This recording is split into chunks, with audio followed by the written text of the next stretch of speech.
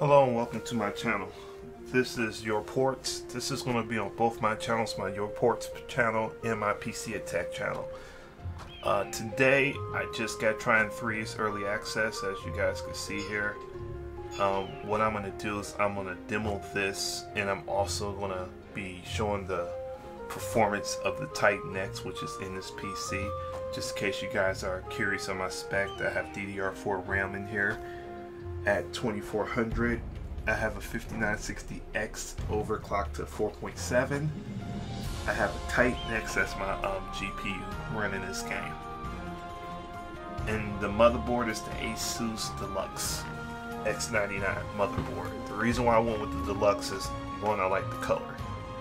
And two, some of the features in Extreme as of right now, I'm not going to use, and pretty much plan on upgrade my motherboard anyways within, the next few months. If they release another X99 platform motherboard, hopefully we'll be using USB 3.1 at that time. If not, I'm gonna go with whatever they're using, because they're advancing technology so fast. As you can see in the upper left hand corner of my screen, it's only going to be GPU focused. I know other people on their channel focus on CPU and they're focusing on RAM usage. As of right now, this is pretty much a GPU test, so the only thing I'm caring about is GPU. I know that my processor is not going to be a bottleneck. I know that my RAM is not going to be a bottleneck. But I know that some games are not well optimized, so they use more of your GPU than is necessary. So since I'm only focusing on the Titan X, I'm only going to stay within that realm of showing you the performance of the Titan X. As you can see, I got the fan speed, GPU usage, how much VRAM I'm using, so forth and so on. Just in case you guys are wondering, I'm using this, I got this set up to 4K. The monitor I'm using is an Asus XB280HK, which is a G-Sync 60Hz 4K monitor. Without further ado, let's get into some gameplay and see what happens. I'm going to start it over from the beginning. Our story began at the Astral Academy. If you guys don't mind, what I'm going to do is I'm pretty much going to skip the cutscenes. The Academy housed magical secrets in its This is more of a performance, and the wizards had vowed to protect them from falling. Versus, the Titan X. The fiercely persistent monster kind of want to stay set its mind on on completely ruin this game for people. So as of right now, if you want to fast forward, you can go ahead, but if not, skip it. And if you request, I will make another video, and I'll do a walkthrough of this game if that's the monster is immune to our magic. So with all these recent incidents around the Academy. And who could the wizards mean? Okay, I'm skipping this. As you're aware of, I have started the playing three this game. heroes of our story. I've been through the first Amadeus, level. that time, Pontius, a stout-hearted knight and protector of the common folk, was busy this is going to be a great performance. He was tracking thieves brand new game, who had abducted a sheep from a poor and it pretty much gives you an idea of the Titan's performance. As you can see right there in the upper left hand corner, the memory usage of this Titan X right now is a little bit over 2 gigs, and this is at 4K. Everything is maxed out except for anti-aliasing, because I don't see the point to maxing out anti-aliasing at 4K. I don't notice the difference. Not in this game. Certain games you do, and I will recommend using SMAA anti-aliasing over all other anti-aliasing out there. I don't like FXAA because it kind of blurs the image for me, and it's not as crisp. But some games, like, I hate to say this, Assassin's Creed Unity, that game for some odd reason, benefits from AA. You have a little bit of jaggities along a few edges. Some people may not notice it or may not care, but I'm a stickler, so I do care. I care about my performance, and I care about my Release the sheep, my graphical and I'll let you go. detail. Oh, but this is nice. You must be conceiving someone else. Good. And I don't like motion blur.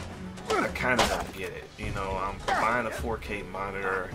I understand they're trying to shoot for realism, but motion blur, and depth of field can use GPU usage just to blur your image. The whole point of 4K and higher resolution is to get the image as crystal clear and detailed as possible.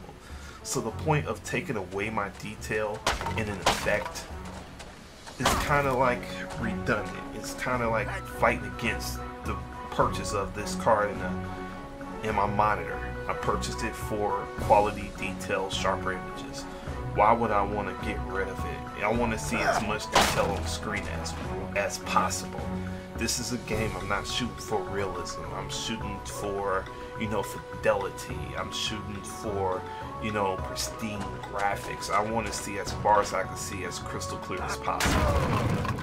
As of right now, you can see the GPU usage is going all over the place. Yes, I do have this locked at 60 frames per second because this monitor, it really doesn't matter.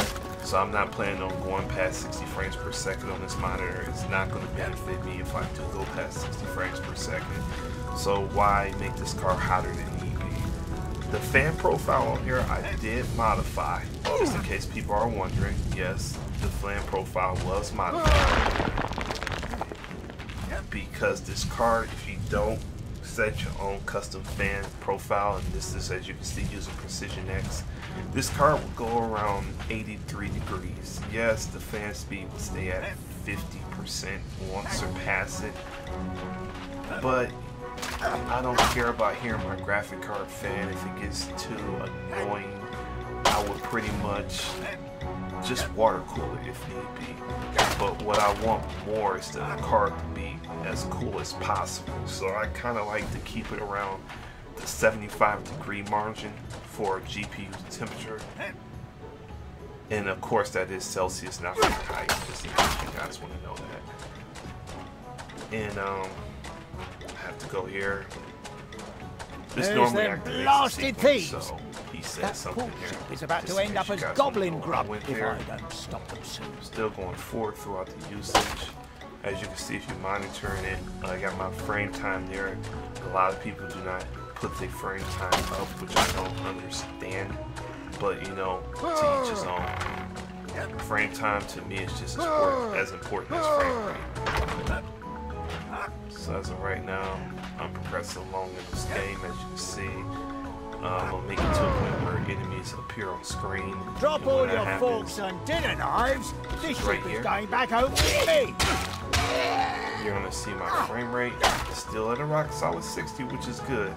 But I'm not understanding, you know, come on, 88%, 97% GPU usage. 53 for a second.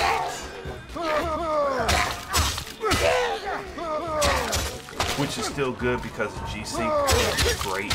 As long as you're getting around 20, I say around 28 frames, go. That's the end of that. I mean, 30, between really 35 and 60. I could barely tell the difference in between 45 and 60. I really Despite can't tell the royal the pardons and grants of land maybe she other earned, people could tell, Zoya still did a bit you know, of the thieving difference. and But treasure. with G-Sync, I cannot. In the recent years, Still though, smooth. Zoya had less That's interest the in reason for burgling 60 the largesse frames. of high It's just the society. smoothness.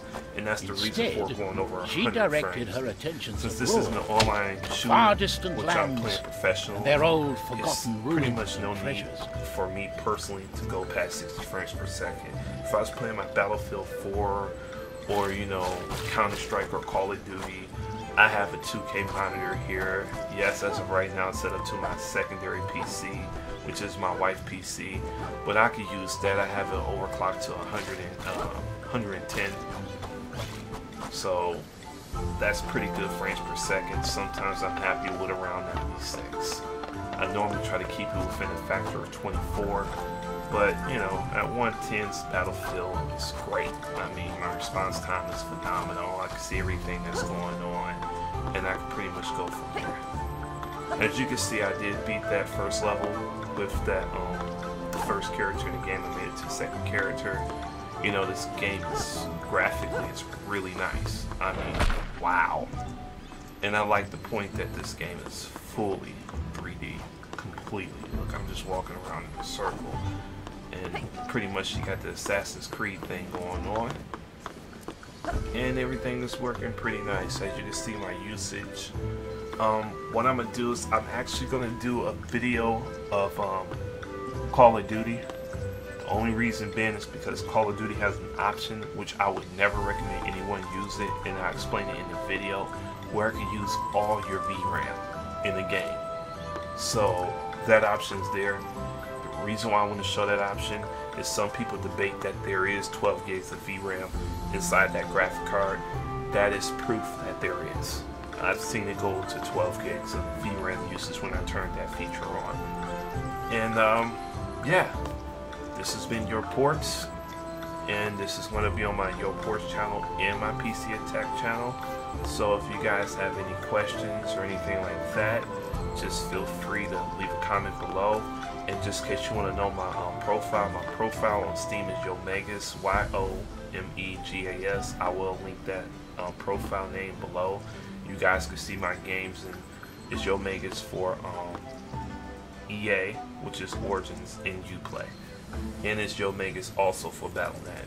So if you guys want to see some of the games that I have, and you want to see some gameplay of 5960X, Titan X, because I'm going to throw up a few more videos of gameplay just to show the performance of Titan X across different types of games, and especially Battlefield 4, which, wow, that made a huge difference. It's super smooth in Battlefield 4.